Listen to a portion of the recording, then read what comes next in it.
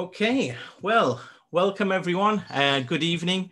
It's Sunday, 26th of September. It's just gone past 8 p.m. My name is Dr. Shakur, and I'm one of the regular hosts of Medtalkx book club, Off the Shelf. It's a pleasure to have today the author of our book, Consumed, which is by Arifa Akbar. Brief description, there'll be more in the actual description of this show on YouTube. Is Arifa Akbar is the Guardian's chief theatre critic, and I've been following her for many years. I know she was writing in The Independent before as well, and then moved up to, if you consider it moving up to Guardian, I like both papers. And she has a regular piece that I do read along with Zuber and many of the co-panelists today. The book, I will let Arifa explain in her own words, but in a nutshell is to do with sisterhood, I guess, and also the sad case of her sister dying and the many issues to do with that and the actual feelings and emotions that evoked and perhaps the sense of journey that took place in Arifa's mind. So we'll hopefully try and untangle that. That's a big ask to do in about 55 minutes to an hour, but we'll do our best. And forgive us if we don't finish everything by the end of the hour.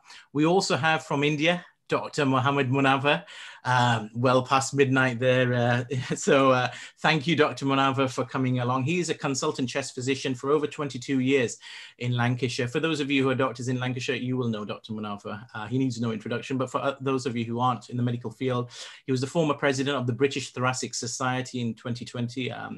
Arguably one of the biggest jobs in respiratory medicine, I would say, in the UK, along with being maybe editor of Thorax or something of that nature. He also does a lot of international procedures, academic work. He's an honorary professor at University of Central Lancashire, which is the main university in Preston as well, with teaching involvement, teaching students and so on. Don't want to take up the whole evening with your biography, Dr. Munavvar, but I'll also include that in the description. A warm welcome to you, and I look forward to hearing your thoughts on tonight, TB and the actual book itself. And last by no means least, we have Dr. Zuber Patel, friend and colleague of mine. He's also a GP in Lancashire, in Blackburn. Can we call it sunny Blackburn, or maybe not so sunny? And he's obviously really enjoyed the book, and he's a regular co-presenter of Medtalkx Off the Shelf with myself. Can I get a hi from all of you before we begin? Hello, lovely to be here. Thank you for having me. Thank you so much. Pleasure and honor. Thank you for inviting me.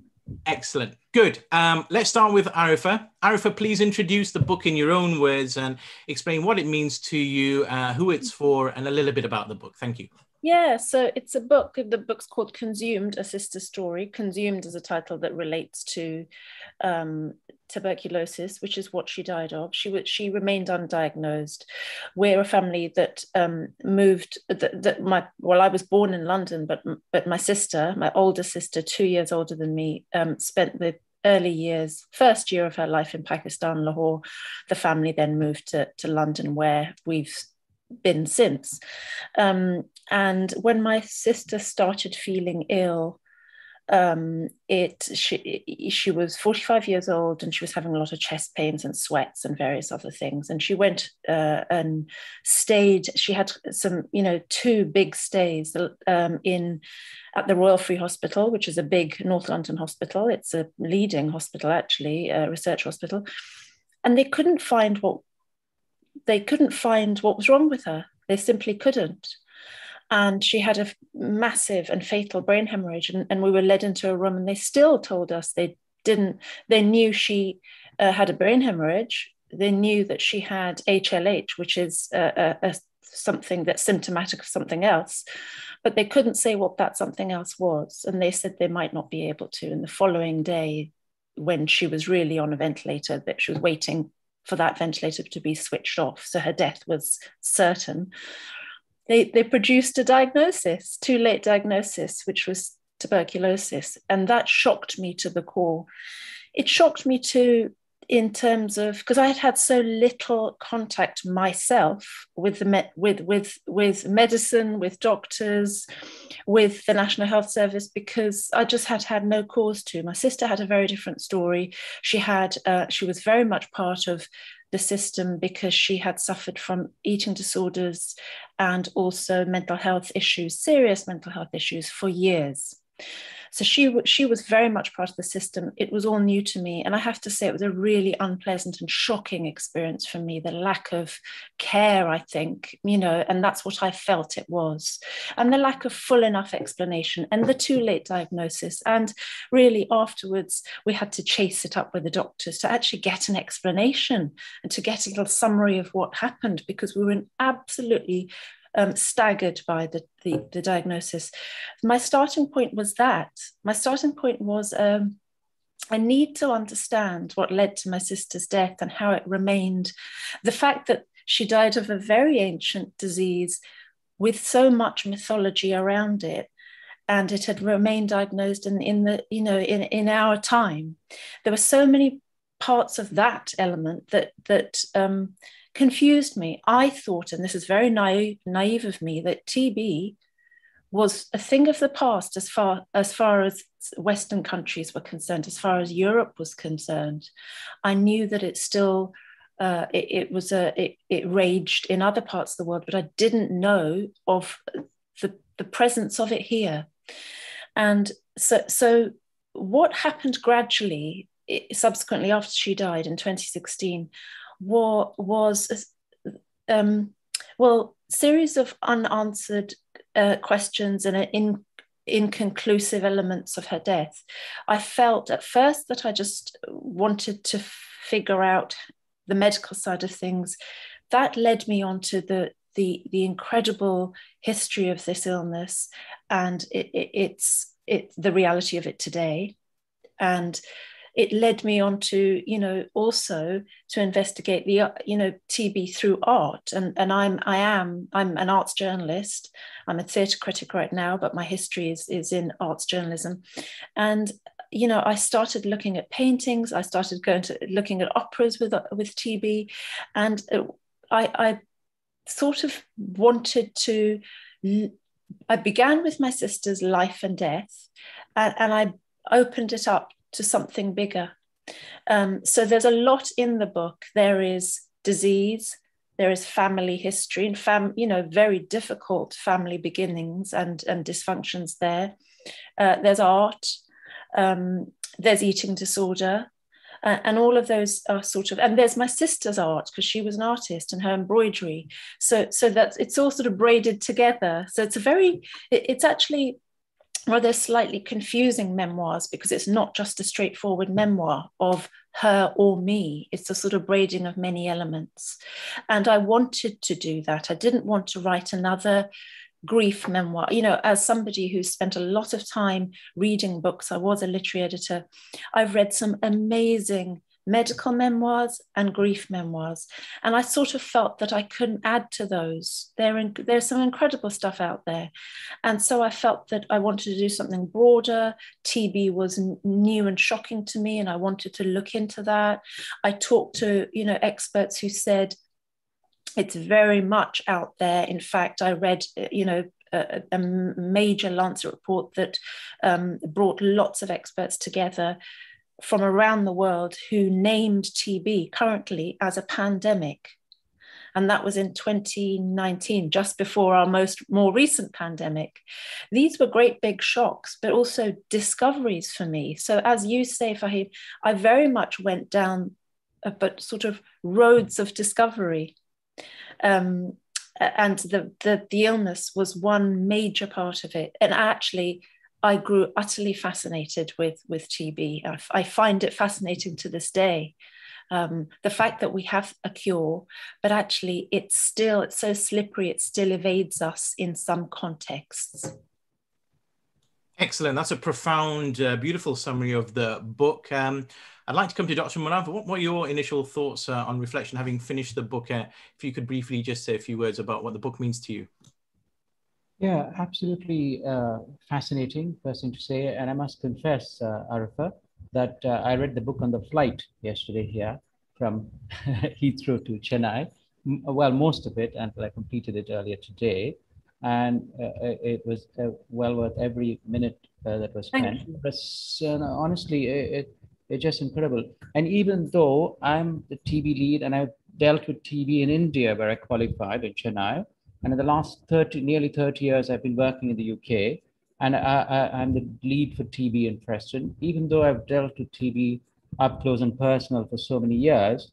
And I teach on TB medical students, foundation doctors, and some of the points that you've made, some key messages, is something that we use in lectures on a regular basis. But in addition, I learned from your book.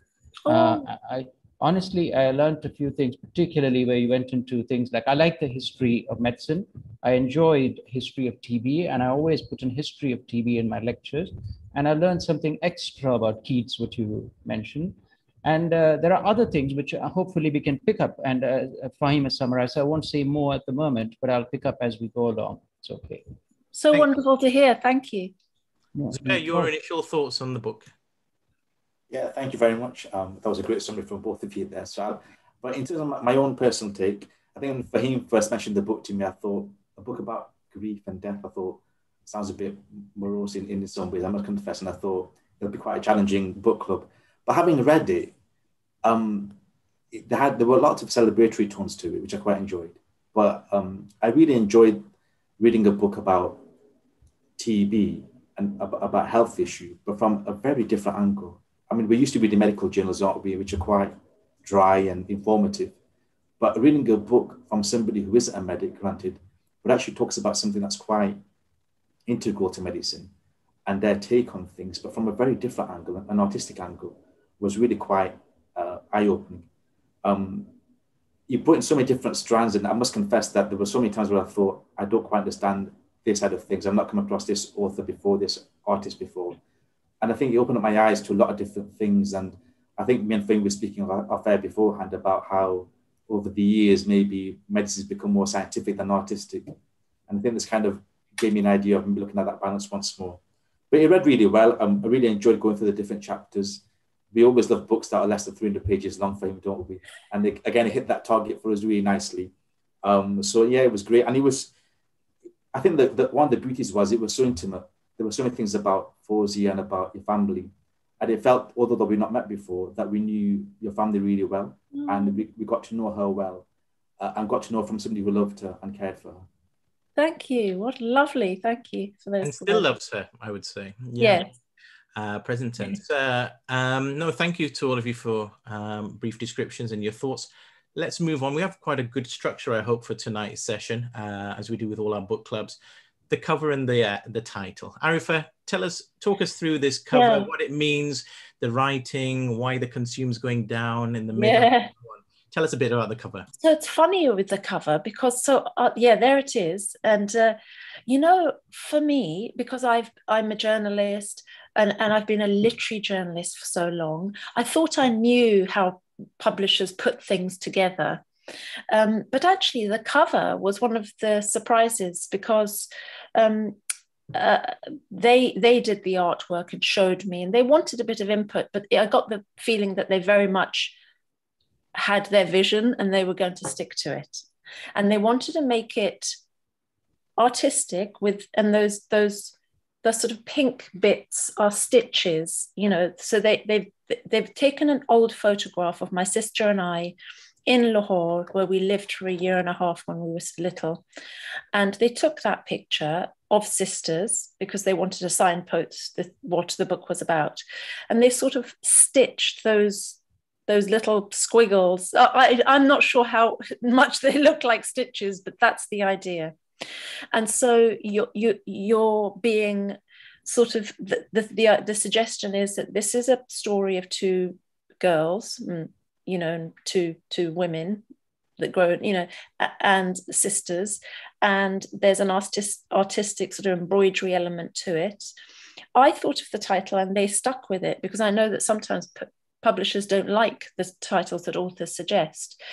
When I started, I knew TB as consumption because I'm an English literature graduate, and I grew up, I've been reading the likes of Keats and Dickens and Thomas Mann, and in these sort of novels from 19th century, early 20th century, TB is known as consumption. And so I thought I wanted to play on that, because this book is about the history of TB as well as the present day reality. And so it was a play on consumption, but it was also a play on the idea of her eating disorder, my sister's eating disorder, which was very all-consuming, and it refers to that idea of consumption, and actually the fact that this is also, as well as everything else, about grief, and grief can be very consuming. So it's a bit of a play on words, and I'm not sure how much this cover actually explains what the book is about, but it hints at it. There's lots of suggestions of what it might be about. And when they presented this idea to me, very late in the day, they show you their artwork, the publisher, and they sort of say, here's what we've thought of. I was quite struck by it. It's quite an intense cover. I hadn't expected it to be so intense, but I went along with it. It was eye-catching, and it had all those suggestions there, so we stuck with that. It's interesting you mentioned the stitching, and I'll go to Dr. Munavvar. You want to come in there, because we had some other thoughts as to what that was. Really? Yeah, I mean, I was struck by this cover more after having read the book, because I thought, the way I looked at it, consumed, as you said, consumption. For instance, the Royal Brompton Hospital, as it is now, was a hospital of consumption in those days. It was called the Hospital of Consumption for TB. If you go back to the 20th century, early on, actually the 19th century. 19th century. And the way I looked at it, also these red dots, being a medic and being a little bit narrow-minded when it comes to medicine, these are acid-fast bacilli. This is what acid-fast bacilli, tuberculosis bacilli looked like under the microscope. So, yes. Funnily enough, what you say, I talked to one TB expert, and he was describing, my sister's sort of TB, and he said it's like millet-like seeds almost. And now that you've said what you said, yes, they do. I can see why you'd think it. Yeah, no, absolutely right. Miliary TB is described because of millets like seeds on the chest X-ray, on the CT scan. But these rods like bacilli are what they look like under the microscope when you stain the specimen. If you take a specimen of sputum or a specimen from inside the lungs and you stain, they use a special stain called a Ziehl-Neelsen stain. And that stain under the microscope, this is often a quiz question in medicine, even in medical school. So I looked at it. And secondly, when you describe the picture with your sister and the terrace in Lahore, because my childhood was spent in Chennai, and we know those terrace pictures are very popular as children. They dress them up, often in the same outfit. One piece of cloth, you create the outfit for all. I have five brothers, so all of these together, and we used to line up on the terrace. I looked at this consumed going there in between to imply the sensitive relationship you had with your sister. There were periods where we were incredibly close, and there were periods where there's separation that you described so beautifully in your book. And I looked at it like that. I mean, just because I read it, I'm sorry, just a bit of imagination, I think, probably. But that's what it meant to me. It's very good symbolism, and I hadn't thought of it. But yes, it's a sort of division, isn't it? Because there was estrangement. So I see why you would think it. And maybe that's what the publisher was trying to achieve. So, yeah. I know Zuber and I discussed that, and we came to the same conclusion as Dr. Munavvar. So, Zuber, I'll come on to a different question for you. Speaking more about the book in general terms, I mean, have you got any memorable passages, Zuber, you want to share with the audience, or what you found something that sticks in the memory, or what you found most enjoyable in the book? It's always difficult to kind of pin down one thing when you read these sort of books, because there's so many different things that you enjoy. The thing I'll mention, because it's an artistic book, and you mentioned that you'd met a painter who told you how to look at a painting and actually look with your eyes and actually look at what you're seeing. And it reminded me of a quote from a famous physician called William Osler, who'd always say that listen to your patient, he or she was giving you the diagnosis.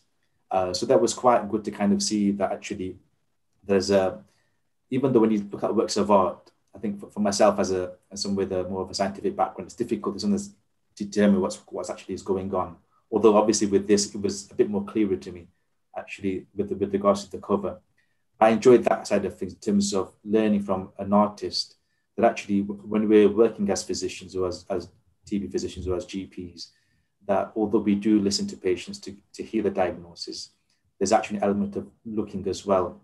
because part of our job is to have a heightened sense of our senses and actually listen to our hearing better and pay attention to more to what we're seeing as well, to kind of gain an appreciation of what the patient is presenting with and actually learn from them. So for me, that was the biggest thing I took, because it made me think about my job a bit more and actually using it more for practice. So even though there's more of an artistic reference to it, I think it kind of gave me some support in terms of thinking, actually hear the patient, but also look at them as well. So when I do see a painting from in the future, I might pay a bit more attention to what I'm looking at, as opposed to just skimming through it. Excellent. Arifa, obviously you wrote the book. What's your favorite part of the book? Can you share that with us? A favorite part of the book, there were lots of, moments of discoveries that were really exciting. That's hard, I went to Rome. This is a very non-medical, part of the book that I enjoyed researching. I went to Rome, and I went to, in a way, visit the room in which Keats died. Keats was a poet who, in the 19th century, who suffered from TB. There was a sort of race against time when he knew, he coughed up blood, arterial blood, and he called it his death warrant. He recognized it straight away. His brother had died of TB. Everybody could diagnose TB at that time because it was raging across, Britain. And so he knew he was going to die. And in a last ditch attempt, to try and save himself, he was, in his 20s. His friends clubbed round, got enough money to send him to Italy, and they believed then, warmer climate might just give him extra life or might turn his condition round. And so he went from North London. He went to Rome as a final attempt to live. And he didn't, but there's a room there at Keats Shelley House in Rome, in which he lived and died in that final part of his life. And I went to see that room. I also went to see his grave, in the Protestant cemetery in Rome. And then while I was there, I remembered that my sister, she had very bad depression for her entire life. And I think the first bout of really serious depression when she was 19. And suddenly, when I was in Rome, I sort of made the connection that when, in the midst of that first very big depression, she had friends who were going to Rome, and my mother bought her an air ticket, and she went off to Rome, and she went to the Sistine Chapel, and she saw its art, and it was very, very uplifting for her. And I remember she came back transformed, and that was the power of the art that she encountered there. It sort of changed her for a while at least, and remedied that first bout of depression for a while. And so I went to the Sistine Chapel. It was very, very moving, and that was a turning point, actually, because I think the magnitude of the life and death and all the rest of God and the devil and heaven and earth and all of those things that Michelangelo emblazoned across the walls of the Sistine Chapel. I think we're actually staring up at it for many hours. I stayed there staring up at this magnificent biblical, very religious, very spiritual, even beyond the Bible. It was just a very spiritual experience, looking up at this, thinking, finding some perspective around my grief, my sister's death, all of our lives and deaths, in fact. So that was a turning point at which I let quite a lot of the bad parts of my sister's death go, and the anger and the frustration around the lack of diagnosis. And that was a very moving moment for me, to be in Rome, to be, looking at these things and to be going on that journey. There was another wonderful moment, even though it might seem very sad, at her funeral, because we're Muslims, we bury our dead very quickly, swiftly. So her death, and that's hard in a sense, because someone's died and before you know it, they're being packed away, in a funeral, and there's something very shocking, but therapeutic too, in that kind of funeral I found. But there was.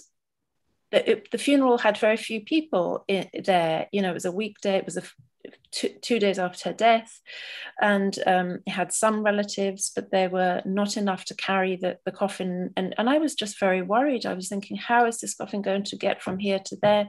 And suddenly, a whole gang of my brother's friends came. They'd taken the day off work and they marched in, and they'd known us since the age of 5, 6, and they'd grown up with us, and more than friends. They were real sort of brothers for my brother. And that was a great moment. That was a wonderful sort of memorable moment. It's a sort of little miraculous thing that they just turned up, and that was a very important and actually that was a good day, if I can say that, of a funeral. So I suppose, those are 2 moments in the book that for me were important moments. So many others as well, though, looking through my sister's medical records, and they were huge. I mean, they were a pile of many inches. And at first I was very intimidated because I'd got them from the hospital and I left them under the table for many, many months. And then when I decided that I was writing the book, and I was writing the book in last year's pandemic over 6 months, so I was writing it quite quickly, I was forced to go back and look at those medical records. And actually, that was its own revelation. I have no idea. I have no contact with doctors and the medical world. And it felt as if I was, at first learning a different language. I was encountering a world I had no insight into. And the notes said so much. They said so much, even though there's no emotional depth to those notes. They are all, tabulations of what was happening to my sister's bodies, and the tests being taken, and what she was eating and what her body was doing, and ECGs. So in some senses they were completely dry, and in another they were incredibly intimate record of both my sister's struggling body, but also the doctor's struggles, this very human side of medicine. And I think that's what I hadn't really meditated on, the humanness of medicine. Of course we have a cure for TB, of course, we have the cure, but that doesn't mean that's not the end of, or the beginning of the story. It gave me a lot of insight about, the explorations of a team of doctors, perhaps, the issues, because there was a medical record that said there were missed opportunities, and you could see how big this team was. Perhaps I could see the attempts, many attempts being taken to figure out what this thing was that was attacking my sister's body from inside. And you could see the wrong turnings. It was the humanness, the humanity in those notes. That was another important moment for me. Thank you. There's a lot to unpick there. And I'm going to move on to TB and grief, moving on from that. I think something that just struck me from what you said, one of my teachers said, obviously, how can you be a good human if you don't have an appreciation of the humanities? And there's quite a lot behind that. And I think it's something as medics we're always trying to remember, or should remember, as how the humanities can influence our medical practice. And it's not simply a scientific practice in a silo, but there are humanities and the art is involved. And we will talk about that, time permitting. So, as I said, TB and grief, Dr. Munavvar, the TB expert, are you able to give us just a few minutes, just for the audience, a little bit about TB and how it's represented in the book as well, if you could just illuminate the audience. Absolutely, Fahim. Just before I do that, I wanted to mention something to Arifa, talking about favorite moments, and there were many, and related to TB as well. But I liked the way you described having been brought up with Bollywood around me, although I don't watch as much. We describe Mughal Azam and Anarkali and the city in Lahore, etc. And also talking about Bollywood, what you just said about the funeral, and you were wondering who's going to pick up your sister, and your Tariq's friends appearing from out of the blue to help out. That was like a Bollywood movie to me. And talking about TB, and every TB lecture that I do, and because it's related to the question that Fahim has asked, I always put in a quiz about celebrities with TB. But there's a misconception that TB occurs only in the poor, deprived areas of Africa and India and the Pakistan and Bangladesh. There's a misconception. So I always put up this picture. One of the celebrities that I show is Keats, always, and I talk a little bit about Keats and how actually he was sent to mountainous areas, apparently, in one writing, and then, as you say, about sunny areas to see whether TB will be cured. And there's lots written in history about this aspect. For instance, Samuel Johnson apparently had scrophulodema, but they used to line up outside the Queen's Palace. I don't know how far it's true, that they used to line up and to wait for the Queen's touch to get them better. And Samuel Johnson, being a VVIP, bypassed the queue and went in and didn't get cured. And then they realized the sunlight, which is helping, and not the Queen's touch. But TB, there's lots of interesting anecdotes about TB, but Sahim has asked about TB, but the headlines with TB are this. As you rightly pointed out, TB is a disease which is curable. In fact, more than 95% of patients with TB can expect complete cure. And there are very few conditions in medicine where you can boast of more than 95% complete cure. That's the beauty about dealing with TB. But the challenge with dealing with TB is making a diagnosis. And you've spoken to an expert, the global expert in your book you mentioned, Professor Francis Drobnowski. I was talking about the index of suspicion. One of the things we always teach from medical school is to always maintain a high index of suspicion when it comes to TB. So much so, in TB endemic areas where there's very high incidence, for instance, when I was in medical school in Chennai, one of our professors used to say, they always think TB first, and he almost went on to say, and this is a bit, I would say, powerful, but he always used to say, if you're uncertain about a diagnosis, nobody has a right to die without a trial of anti-TB treatment and steroids, signifying the importance of considering TB in a TB endemic area where TB is rampant, and always think of TB. So the endemicity, and in your book, you highlight another very important aspect where you read the notes and so many experts have coming together. And when we have a lesson for medicine, and that when we have in TB, diagnosis can be straightforward if you suspect it, and if you have the right specimens, and if you have the right tests, and we have very good tests at the moment for TB, but some tests are delayed, as you correctly mentioned there. But maintaining the high index of suspicion and initiating the diagnosis and treatment is important. Also in the book, you describe about how rampant TB is. And you talked about the fact that 1/3 of the human population is infected. Absolutely right.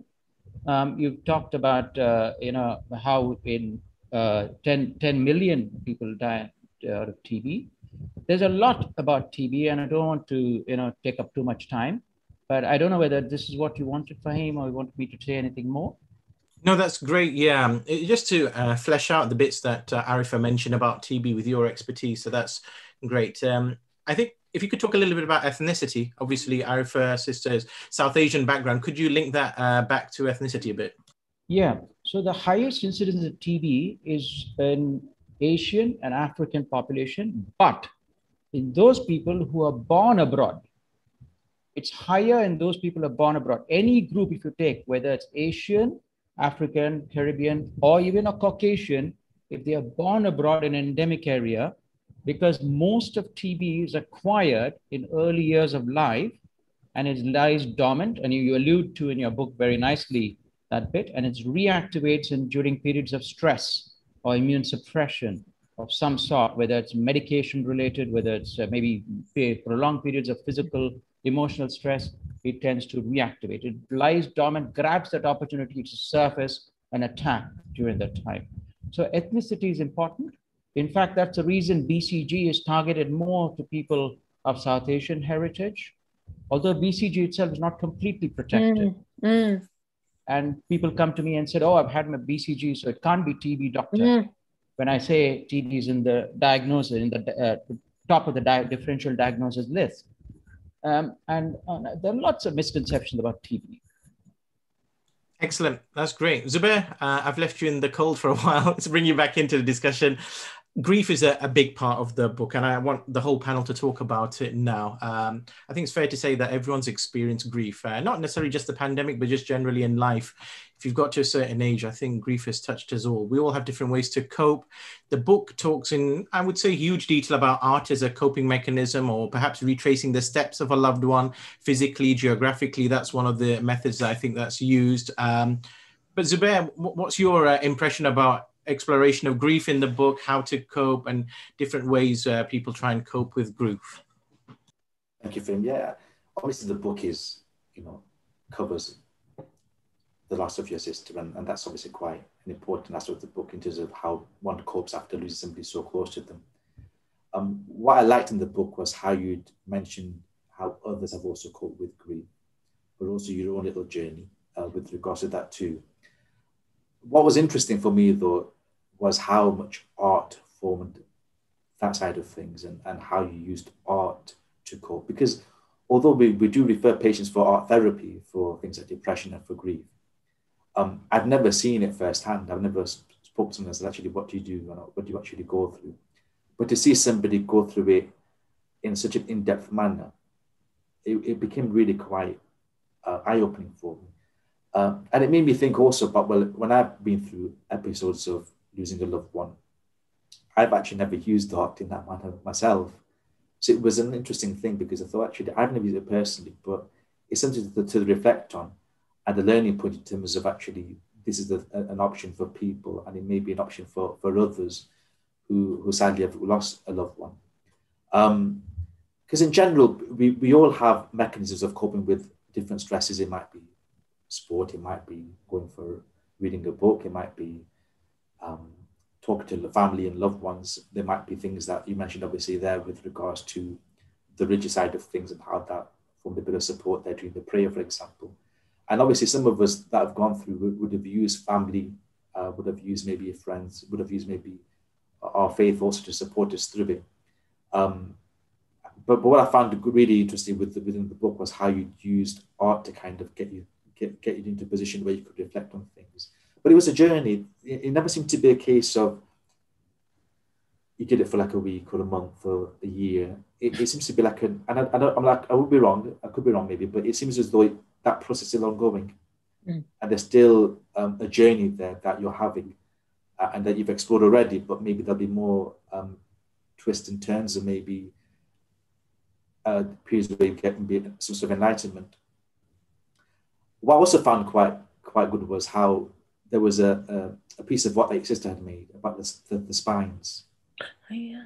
And I thought that was quite really, that was quite eye-opening, because sometimes you think about, I know for him, I think we were speaking today about, writing emails to your son and saying that he may never get to a stage where you're around when he reads them. But you do sometimes think that actually for your children or for loved ones, if there was something posthumous that they could reflect on, that you left behind for them, how useful would that be? So it was, for me, that was food for thought. I don't know whether that was your sister's intention, whether that was what she was hoping to achieve from that piece of work. But it was really quite eye-opening for me that actually there's strategies that people can employ and things you can employ to kind of help your loved ones after you've gone and help them to kind of cope with the grief. Obviously, we mentioned that that there are different ways that people cope, and I know that in the past, obviously, we've been heavily on things from a religious perspective. I know, obviously, for him, would probably say the same for him too. And obviously, that gives you some sort of solace about, because obviously death can be an interface between different worlds, and obviously that gives you an aspect of support there. But I really love the fact that there were some practical things that you brought out, and I love the journey that you took, because to hear somebody's story in that much detail, but from somebody who really appreciates art and actually understands art to such a depth, was really quite eye-opening for me. I want to come to you, Arifa, this bit, because the grief is of a sibling. And I guess I want to pose the question to you.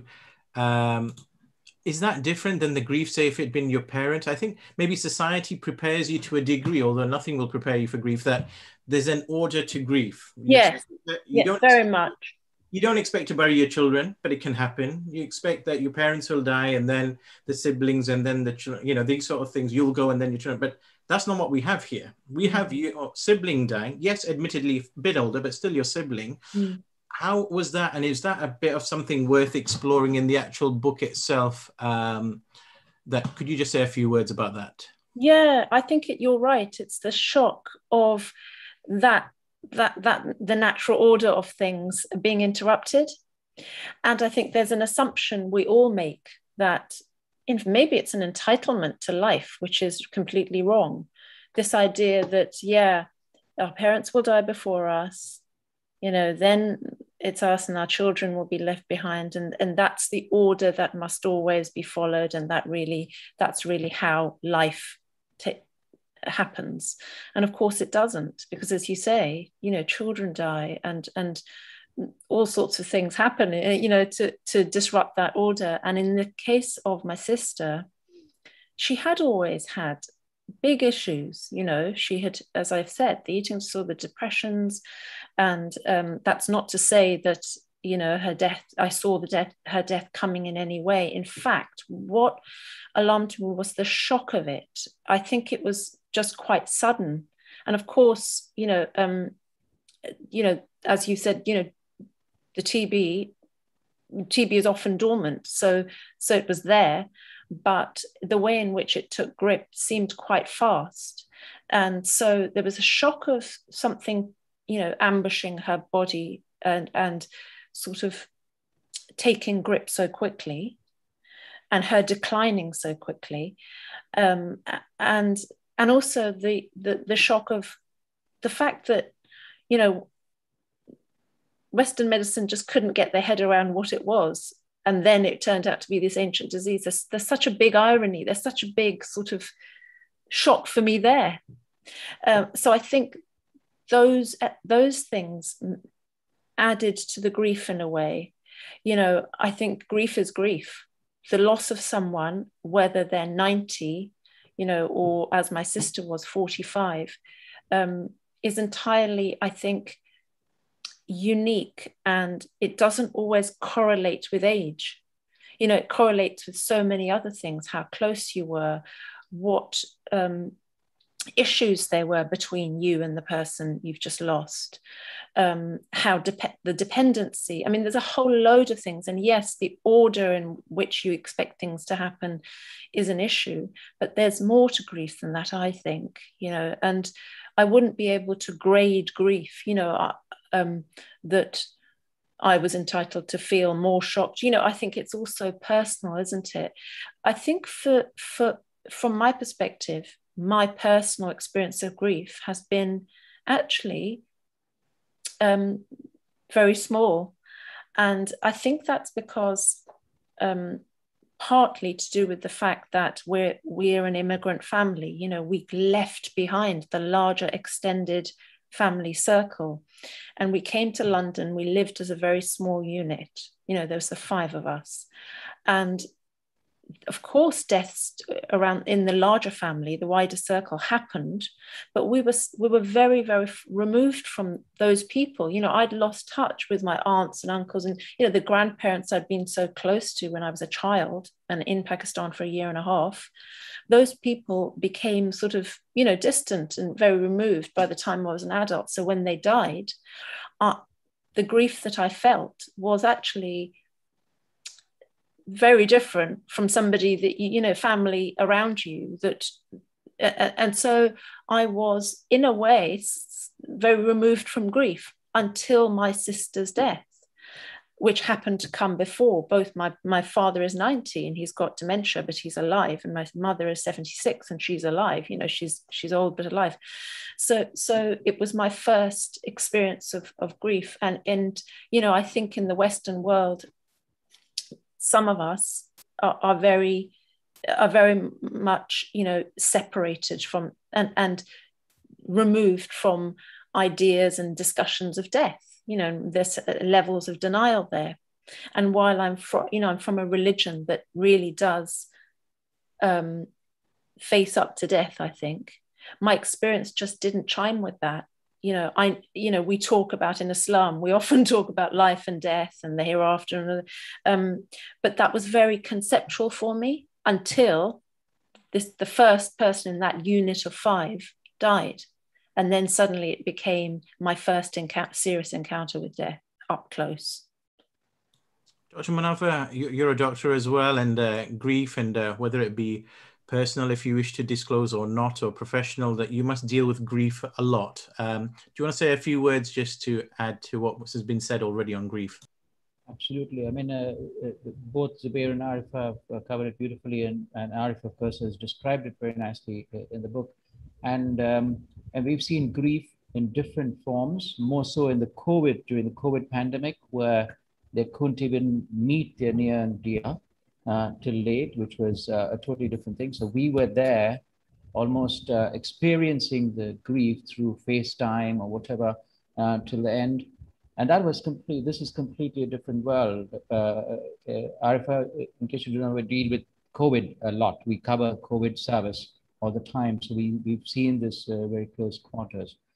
But grief and art, so very nicely described in your book, and Zubair has picked that up already, so I don't want to repeat in the interest of time. But what came through to me was the relationship between the fact that Fawzia was an incredible talent. She was amazing talent, wasn't she, when it came to art? And you picked it up and brought it into the book to describe so much of her talent. And I don't know whether that is also the ability or one way of helping you grieve. I just wondered because, even this morning I went to a hospital where my mother died some time back, and I was just in the office where I had picked her up in the ambulance after she had passed away. And the way you describe certain instances in your book reminded me of that sort of connection. People grieve differently. We've seen it. I mean, art, we've seen music, we've seen meditation, religion, sport, exercise. And you picked up many elements of that in the book. And that's what I really appreciated while reading the book. But you've really touched on things I haven't said, actually. I mean, can't remember, maybe Zubair, you touched on it, but oh no, sorry, you've just touched on the fact that COVID, dealing with COVID in the last year and this past year and a half, and that must change so many people's relationships with grief and death, including not just doctors, but everybody and across the globe. And the thing with my sister is it was a hospital death, and actually it was a death in which we had PPE on. And this was before we knew what PPE was, before the whole world began wearing PPE. And so in a way, it feels really odd now to think back, to that sort of death by infectious disease. And that was a few years before all of us would experience that. And the sadness of a hospital death, the clinical elements, and the sort of lack of intimacy that hospitals can offer, because they're hospitals, and actually hospitals are geared not to accommodating death, but to saving life. And so they're not, in my experience, it was not a good place to die and a good place to grieve. So there was that element. But I have to say with the art, the fact that she had done so much art and that it was there left for us after her death was really a gift in a way to me, because what I was trying to do with my grief is not so much get over it or have therapy. This wasn't therapeutic to write. And I think grief takes its own time. I don't think, I think it you do what you can, and it metabolizes within its own pace. You have to ride with it. And but so it wasn't that I wanted catharsis or that I wanted artist therapy. It was that I just really wanted to understand who she was, but also understand grief and death as a thing in the world. I'd never really grappled with the big issue of what is death? What is grief? What is life? You know, all of these very big questions. And because she'd left this cachet of art, it was a great legacy in a way, you know, the things that people leave behind. And this was her imagination, her creativity, but a lot of her ideas, you know, are there in her art. And so I really had the privilege of looking at that artwork, thinking about what it meant for her, what she was saying, who she was in the world. And that side was therapeutic. You know, this, even though I wanted to understand grief and life and death through the art, it actually was very healing to see, because I could see who she was a lot better. A bit like, you know, Fahim, you said about emails left to your son, you know, they're in a way things that you leave him to show him who you are. And you know, my sister was showing us who she was through her artwork, and we still have that. You know, these are parts of her that will remain in the world. So really, they're a great gift, these works of art. So yeah, the art functioned like that in relation to grief. Excellent. I know time is always against us. Yeah, and we've only got a few, unless I can get permission for an extra 10 minutes. If you can't agree, then just write on the chat function. But I think there's still a lot more I just want to get in the next 15 minutes. Zuber, I want to come on. We've talked about grief. That links in nicely with legacy and the concept of how we want to be remembered. Obviously, Arifa has written a book about how she remembers her sister. I mean, Zuber, you can either talk about how you want us to remember you, or just in just general life. Is legacy an important issue? It may not even be important to you, but do you go through and walk through life thinking, you know, how do I want to be actually remembered by those I leave behind? It's a tough one, isn't it? Because you tend to think of legacy as something that others think about as opposed to what you do. So, because obviously our journeys are what they are, and at times your journey might feel quite unfulfilled to some people, but for you, it may feel very fulfilling what you're doing. But I think the aspect of legacy, I think for some, can be quite pressured as well, because you might think, well, what have I actually achieved in my time compared to maybe X, Y, Z? So I think it's quite a personal aspect. Obviously, we know of historical figures and we know of people throughout history who everyone remembers and everybody knows their name. And will know their name, whether it's for good or bad reasons, till the end of time. I think for me, it's quite more personal. I think it's given the job we do and family and that sort of thing. I think you probably more focus on those aspects as opposed to one's own personal legacy. And I think the legacy you probably leave behind is more about what you do with regards to your work and what you do with regards to the people you meet and what you do with them. And I think I would probably leave my legacy to those who I leave behind to kind of just come to terms with, as opposed to making a conscious effort to think, well, actually, if I went tomorrow, what would they think about me? Or next week? And what should I do to change that perception or whatnot? Because I think we're on our journey, aren't we, through life? And sometimes your journey in life may be useful to you, but may not be useful to others. And other times it might be actually really good for what you're doing for yourself, but also to your people that you love and in your wider community or society in general. But I think it's really hard to kind of, for me anyway, to be in a position to say, actually, my legacy will be this, and I'm ready for it, and I've really prepared for that. Maybe I should do. Maybe I should do, but I think right now I'm not quite that position. We can get a statue for you in Blackburn there. Arifa, I mean, obviously writing, I think books, your written work is a form of legacy. I think that's obvious to say, goes without saying. But what do you see as your legacy as well? Obviously, you talk about your relationship as an aunt. Do you see that as part of your legacy as well? And maybe if you want to talk a little bit about your brother, we haven't really heard much about him in the book. Legacy. So yeah, there is. I am an aunt. I don't have children myself, so there's not that legacy to leave the world. There's writing. There's a book. There's So I'm not caught up with legacy, and I'm not sure. I have a father who's got dementia, and I see the way memory works, and it makes me think, is remembering the most important thing? Is it the most important thing for me to be remembered after I die? For heaven's sake, we're all forgotten eventually. Shakespeare isn't, but we're all forgotten, and I don't think I need to be remembered. when I don't think I need that, but I do think I'd like to leave an emotional legacy, which means I'd like to have to stay as a useful presence in people's thoughts, if I have been useful. So with the nieces, for example, I hope I've given them a few sort of tips on life, or an approach to life, to do what you love, to do things with joy. I hope those things, which I think I project to them because that's how I feel about life. I hope they'll, to some degree, carry that through and remember that rather than me, because I don't need to be I'll be dead. I think it's good in life to be useful and to do meaningful things. I mean, that for me, in the present, I hope I'm doing meaningful things by writing a book, by doing my journalism, by being a good aunt, by being a good daughter, and a loving friend, and so I hope I'm doing that in the present, but I don't need that in itself remembered. I think, to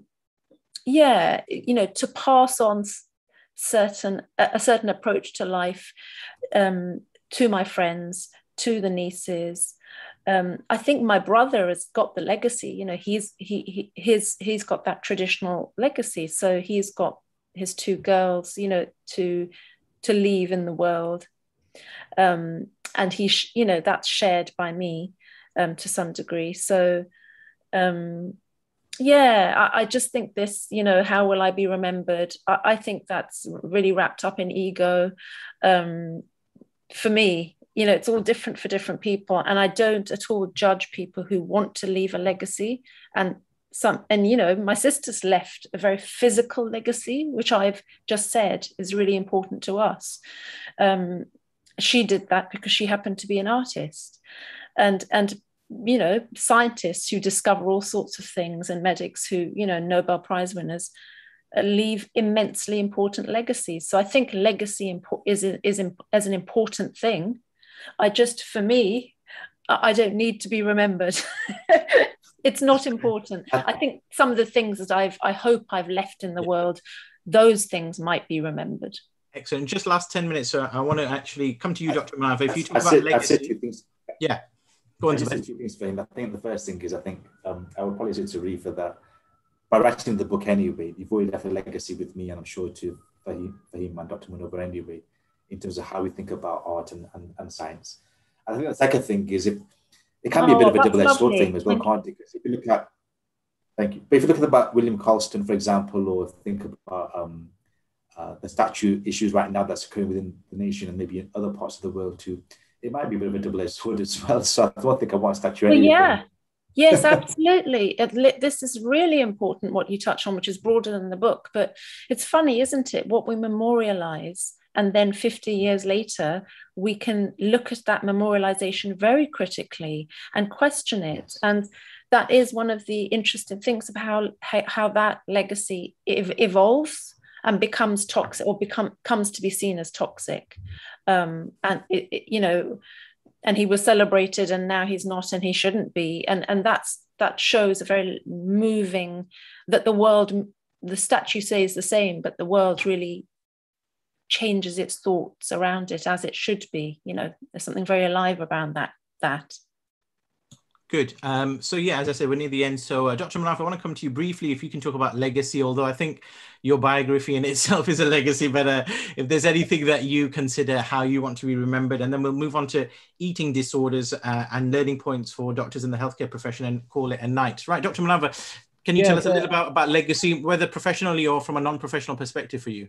Yeah, I'll be very brief for him, and very kind words that you just stated there. I mean, people think as profession, I talk about profession, that people often feel that when somebody comes and says in the clinic that such and such a time, you actually saved my life, doctor, and we think that gives us satisfaction. And always I point out to the patient, and they think I'm immodest, but I point out to the patient that saving somebody's life or doing something is actually a team effort. I might have seen the person, but there are lots of other players involved. It's not my single-handed effort. But what I do remember is teaching. When yesterday I came to a hospital to see, actually in Chennai, to see people, to see for a relative. But there are two things that I bumped into doctors. I said one that 12 years ago, I taught them a procedure which they're practicing on a regular basis. And some other person that I met a group of doctors, and somebody said 30 years ago as a medical student, I taught him somebody that he remembers. Those sort of things we remember. But in the book, because you're talking about Arifa's beautiful book, in the book, you make a very interesting point that struck a chord with me, which is something we try and teach. You emphasize the importance of compassion and care and communication with the relatives. And you also say that many patients remember the doctors that they've seen previously because they had been kind to them and said something kind to them, some kind communication. And that's it's forgotten, because that's the kind of legacy actually we should be aiming for. Like you rightly said, otherwise we will be forgotten. All of us will be forgotten for what you've done. People may remember these days, but be forgotten. But that act of that kind communication during a time when the patients and the relatives are at their most vulnerable self, that is what's going to be remembered. I'll stop there.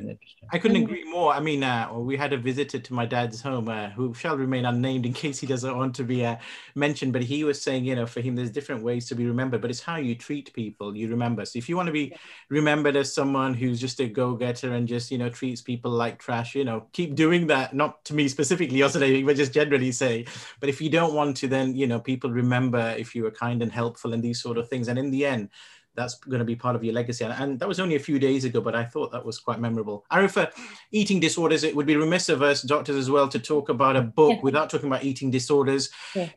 We don't have enough time to give it its full worth, but I will put some links in the description for people who it might respond to that, who are going through a difficult time with an eating issue. Can you tell us a little bit about the audience, about your own eating issues you may have and how we can perhaps help those? Yeah, I mean, I think eating disorders are, tricky, by what I've delved into the reading and experienced my own, but my sister's eating disorder sort of was much more acute and extreme and lifelong, and actually really took over her life. And it was a sort of compulsive eating disorder, but also anorexia and bulimia, and, over many decades. And began with sort of binge eating for both of us actually as teenagers. It's all sort of recreational. It's very hard. People have asked me, why, how do you think, why do you think, that happened to you and what was going on? And I don't know. I think that there's a confluence, there's a combination of things that were happening, being a teenager, having suffered poverty, having the immigrant trauma, finding some sort of outlet in food, addiction, compulsion, all those elements. It might have been another compulsion that would have taken grip, but as it happened, it was food, and food is very difficult. It's a very difficult compulsion to navigate, because you've got to negotiate with food and meals many times a day. It's not something you can avoid. So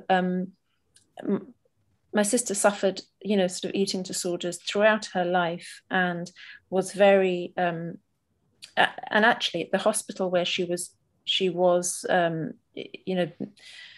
where she died, for many decades, she'd been treated there for eating disorders, and there wasn't that joined up thinking that, because TB is eating disorder and malnutrition is one of the signs, one of the vulnerabilities, and that leaves you open to TB.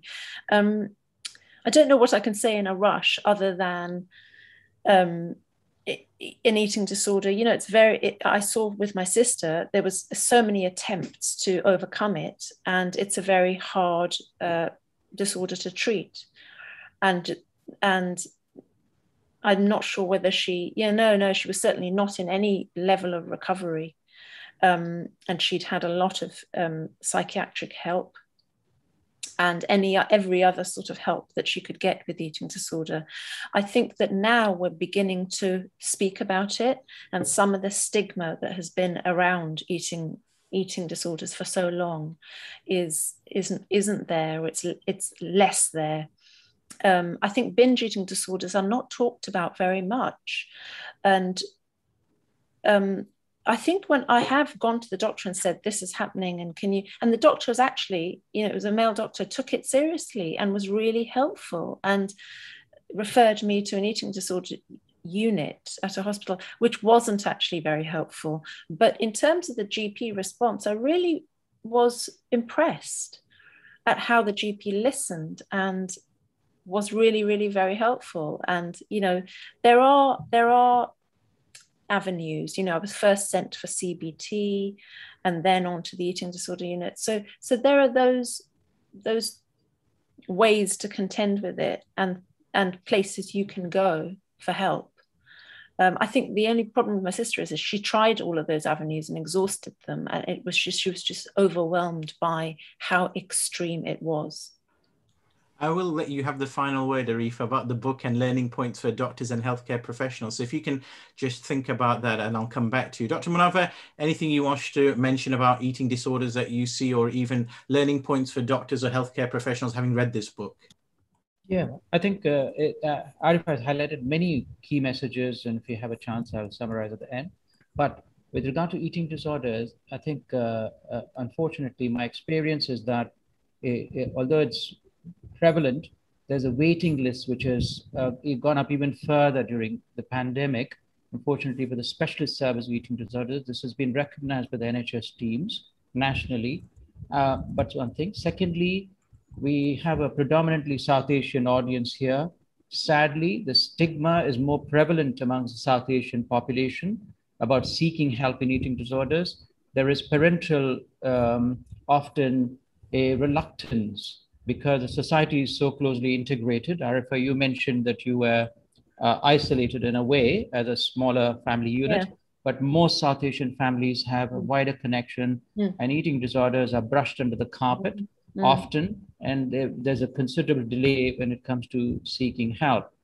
2 points that you potentially have highlighted directly or indirectly in the book. I'll stop there. Thank you. Excellent. Zuber, your last final words before I come to Arifa to finish the evening. Anything on eating disorders you wish to mention, and also learning points that you got from the book or for other doctors, and also quickly in 10 seconds introduce next month's book for us. That's 3 questions for him. In terms of the eating disorder, I'm just really glad that it was mentioned within the book, because I think it's really important that people who read the book realize that it is an issue. Sadly, for some, maybe a lot of people out there, and some of them, or maybe a lot of them, maybe never access the care that they need. And I'm glad that you mentioned it, because I think people need to know that actually it does exist. They need to make sure they do access care, and hopefully in the YouTube link there'll be some links that we can maybe advise people to use. But also, if they do suffer or know a loved one who's suffering, to make sure they get the right care. I appreciate, obviously, the journey for yourself and Fawzi wasn't as easy after referral, but I think that probably reflects the complexity of the condition. And hopefully in time, maybe we'll get better at it. But obviously at this stage, maybe it's not quite as good as we'd hope it would be. Second question was about Fahim. Second, about learning points that you got for doctors or health. Yeah, I think I mentioned this before, but I mentioned it again. It's mainly about we're doctors, but 3 of us doctors here rather, and we become quite scientific, I think, for him. And I think for me, it was a case of just making sure we remember the artistic side. I mentioned Osler again. He used to have that bedside 10 of books to read, which none of them were medical, if you look at them. Well, actually one was, but the vast majority were all Shakespearean works or other works. And he was one of the greatest physicians of the past century and a half or 2 centuries, or probably forever really. But he really understood the need to actually learn the humanities as doctors. And I think that puts us in touch with our human side, but also the patient's human side, to kind of make sure we bridge that gap between what we know clinically, but actually be there for the person and then have that positive response towards them and give them that positive experience. Because patients remember, don't they? They have a long memory. We may see 40, 50 people a day, and we might just think we've just gone through, but for them, those 10 minutes or whatever it might be is actually very worthy, because they've had a lot of anxiety they're bringing, a lot of concerns they're bringing to the table, and we're trying to address that in the time that we have. So I think that's something that I think for me was a good learning point. Lastly, the book for next month is called State of Fear by Michael Crichton. There's a picture somewhere for him. I'm not sure if we're going to bring it up now, but maybe later. It's topical, I think, because we've got the big convention in Glasgow happening where they're going to get together and talk about the environment and address it. But there was a recent survey that came out showing lots of young people are really concerned about the future and about concerns around the environment. So I think maybe that'd be quite topical for them. I know folks are happy with me because it's a long book, but it's Michael Crichton, so hopefully he'll excuse me. But it's about 600 pages long. But hopefully that'll be for next month, sometime in October. And he was a doctor, as people may or may not know. But he didn't practice, but obviously became more successful doing other things, like ER shows, Jurassic Park, and all the rest of it. Yes. Arifa, you do definitely get the final word. We've had a question come through. Perhaps if you feel you wish to address that, or you choose not to. The question was, is the volume to do with grief or sentimentalizing the element, perhaps, of neglect and guilt that was in the book? I thought, this is obviously someone who's read the book, Fawzia was not understood well enough till she died, and probably other members were provided more priority and emphasis somewhat non-intentionally, and now guilt is caught up during the grief, and that's led to some despair. That's quite a involved question there, but I don't know if you wish to have a stab at that. And also learning points for doctors. Obviously you mentioned at the beginning the late delayed diagnosis that you perceived for the TB, which obviously is something that stayed with me, but if there's anything else and then just to wrap up the evening.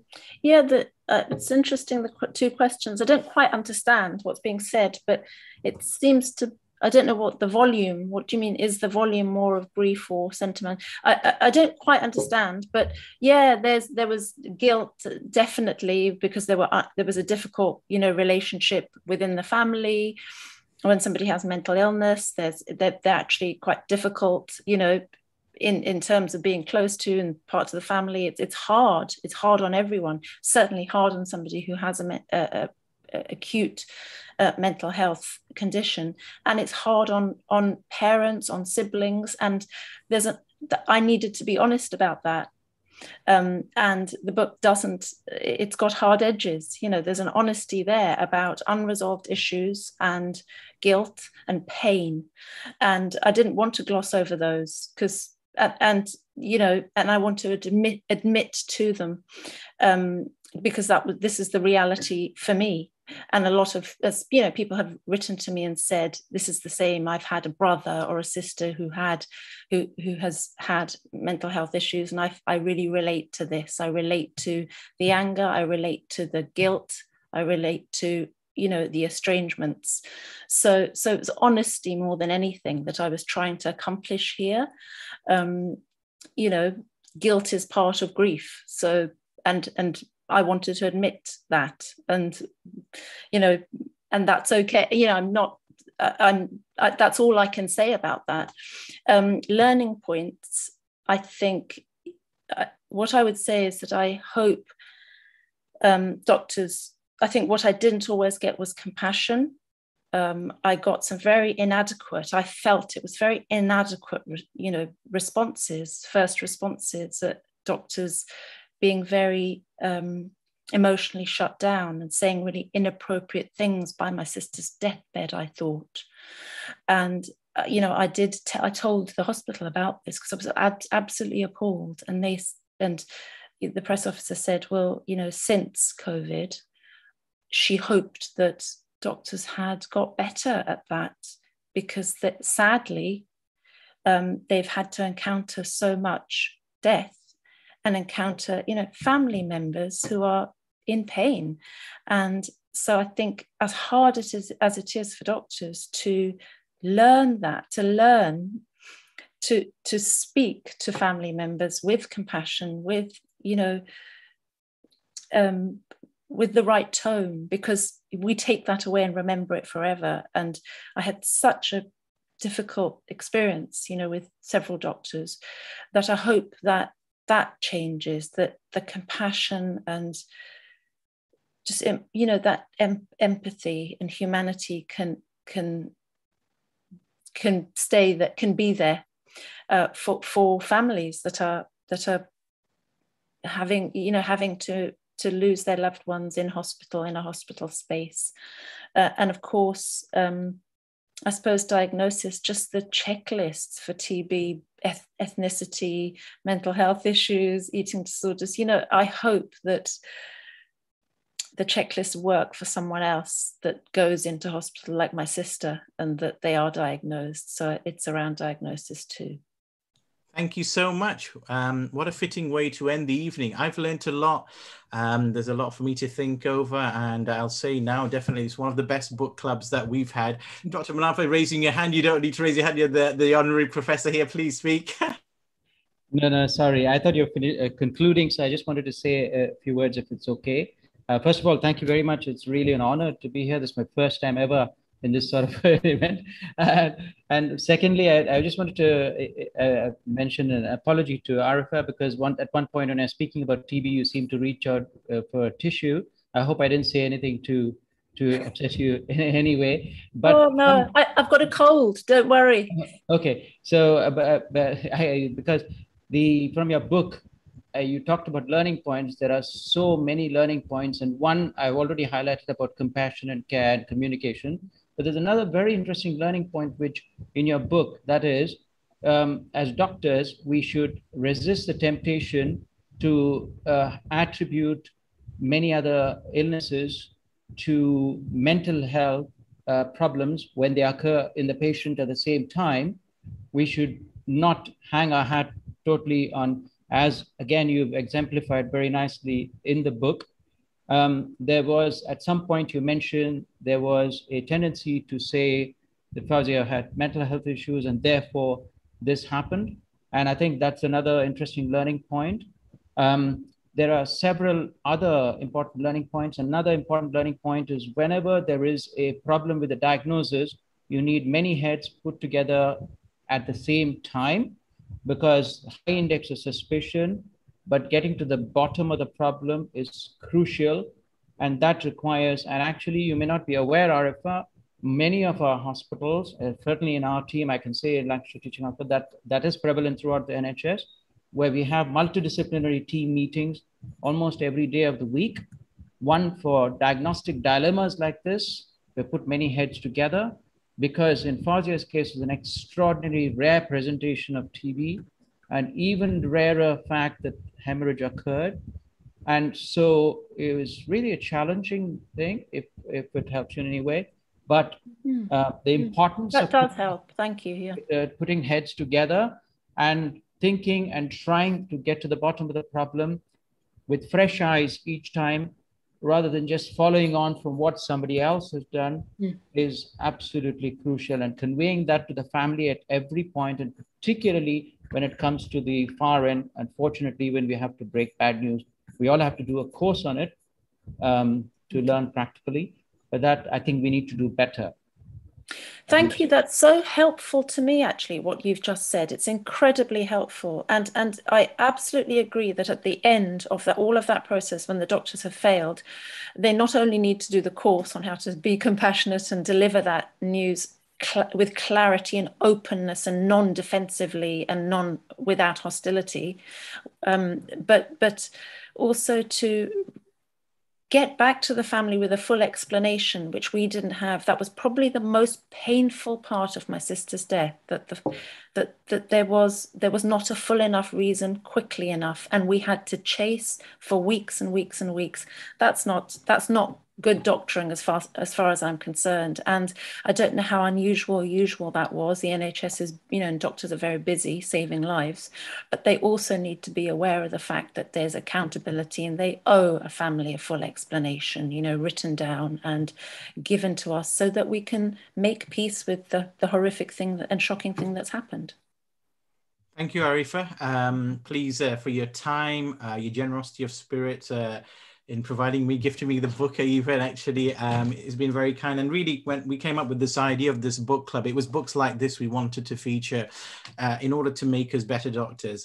Yes, we've read the medical books, but actually it's through other bits and transposing that into our own medical practice. And this is one of those which lingers in the memory and will inculcate in our practice. So you've left a legacy there for us, as Zuber mentioned. And also by having the discussion with Dr. Munavvar, I hope you found the evening useful as well, illuminating and more understanding.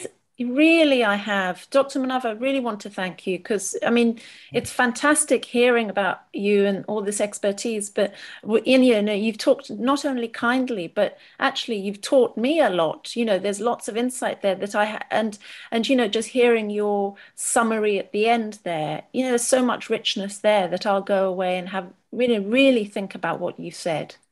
Excellent. So that's why I don't feel too bad making the actual evening a bit longer for all of us because of those reasons. Those were my caveat. Dr. Munavvar, obviously, thank you. You're in India. It's past 1 o'clock. That's why I was trying to finish things. So thank you for your time. 2 o'clock. I need to let you. So 2 o'clock. I need to let you sleep. And Zuber, thank you again. We look forward to next month's book as well. Thank you, everyone who also attended in the audience, and hope we managed to answer the questions that were posed to us. Thank you so much, and a very good